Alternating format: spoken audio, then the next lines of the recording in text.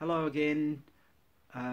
This is yet another of the. I think I didn't really do a proper intro, but sort of this is one of Robbie's ghost story thingies and all that sort of stuff.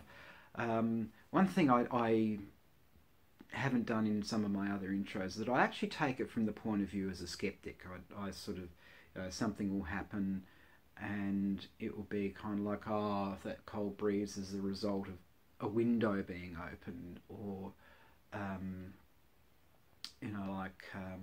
say a door creaking or something like that, and you go over to the door and it turns out that it does have that little propensity to move, so it's not perfectly still, it sort of has a little bit of leeway, and that's what causes the sound of your door to move, and things like that.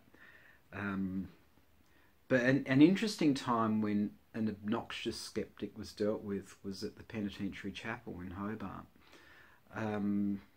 This guy was going around and he was just, it's okay to be a skeptic, but don't ruin people's tours by just being really obnoxious about it.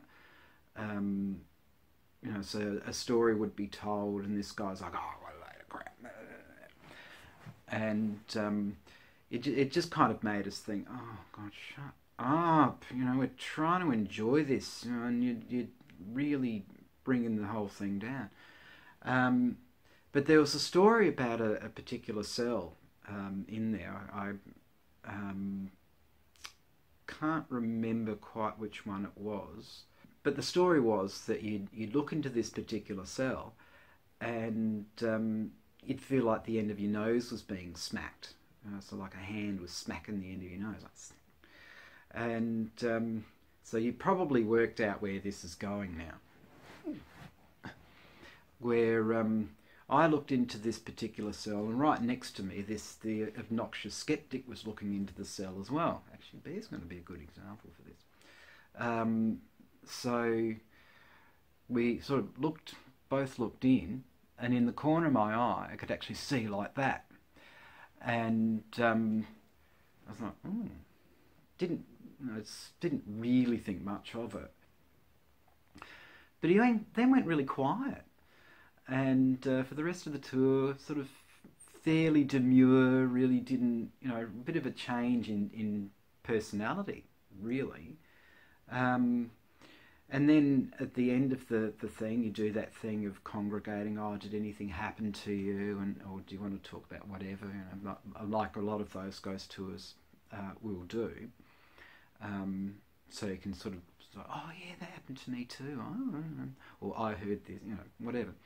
So we were congregating, and it's like, and this guy could not get out of there fast enough. He's like, oh, I've got to go now. All right, see you later. Thanks for the. Oh, okay.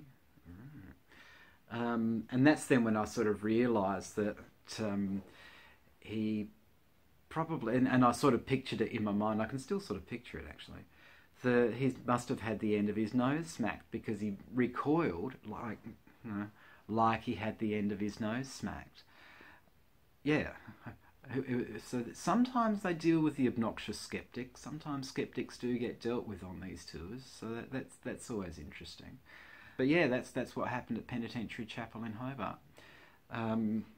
Quite an interesting place. I haven't been there since 2012, but that's the same place as had the lavender story. That was where I had the lavender story.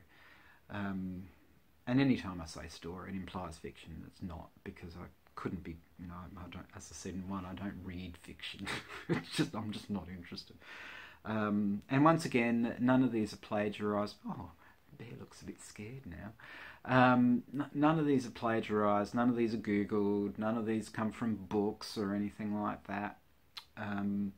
They're just things that have happened to me and people around me. Since I've successfully scared Big Bear here, I'll let you go, and let me see. Yep. So anyway, we'll bid you adieu, and I'll see you next time. Alrighty, ciao, ciao, ciao, ciao.